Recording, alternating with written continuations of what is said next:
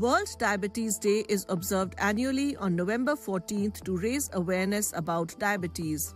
Diabetes is a chronic condition characterized by high blood glucose levels due to the body's inability to produce or effectively use insulin.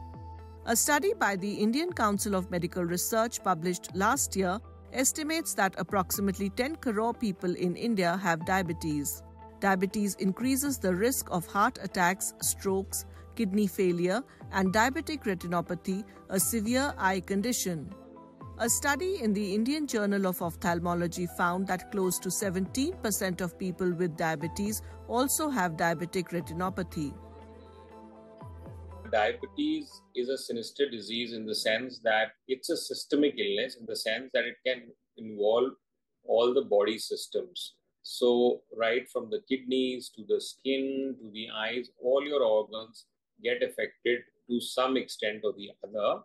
So long-term undiagnosed diabetes, uncontrolled diabetes, long duration of diabetes, all of this can lead to visual issues, cataracts, bleeding in the retina, as well as diabetic retinopathy, as it is called, leading to eventually blindness if not picked up at the right time and the right corrective measures are not taken.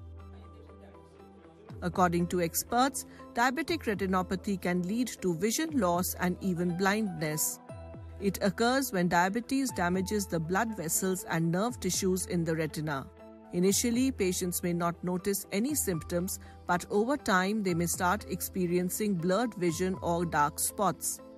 Anyone with diabetes is at risk of developing diabetic retinopathy.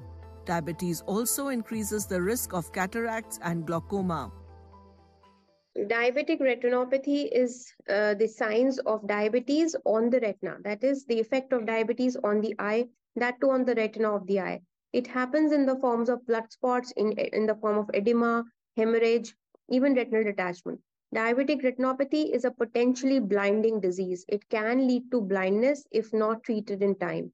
So all diabetics must get an annual checkup of their retina, because we can see from the retina what a nephrologist can't see in the kidney or in the brain.